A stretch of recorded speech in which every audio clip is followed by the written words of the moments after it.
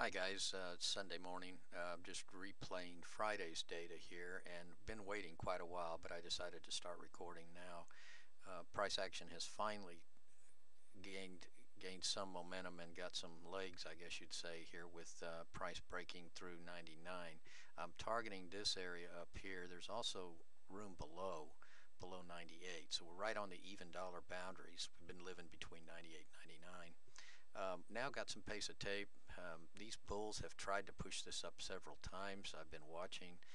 Each time it failed, but we have been making higher lows. So I think the bulls are starting to demonstrate some muscle here. Also, another factor is this dollar. If you look at this dollar, it's dangerously low to this bottom trend line now. It's right on it. So a big explosion below this, would favor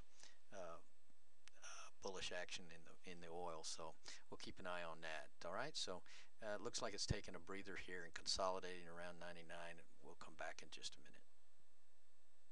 Okay, just 60 seconds later or so, we are coming through the BMT up here, and that would signify to me that if this gets legs, this is going to go. And here we are again, right at 99, consolidating action here, watching for big money buyers, watching for tape to turn up. Looks pretty interesting here. I'm getting ready. I have a fast track 10-10 strategy loaded. I don't know where the entry will be, certainly above 99.05 or 6, somewhere above 06. Just watching for some signs of life here. Okay, now we've dropped in the tape a little bit more.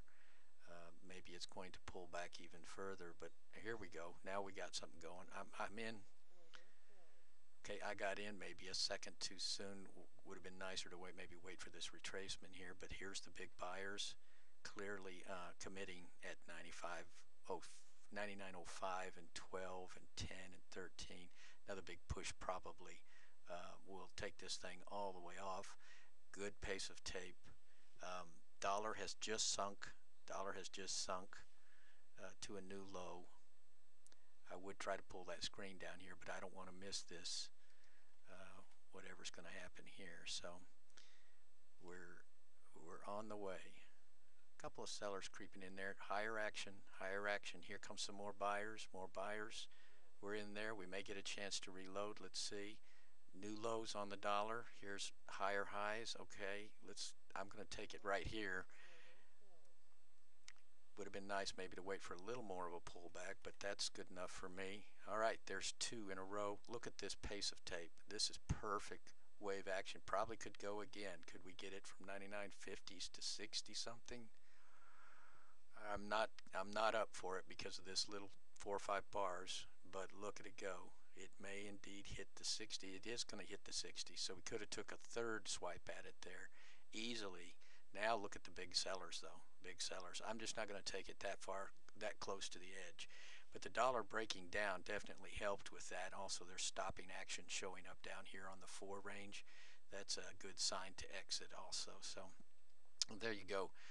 These turned down also. By the way, the momentum indicators were not in the right place to take this trade. They were into overbought territory, but the pressure buildup was pretty clear with the pace of tape and then the big buyers jumping on. So I would overrule these momentum indicators as long as they're not like in this position right here.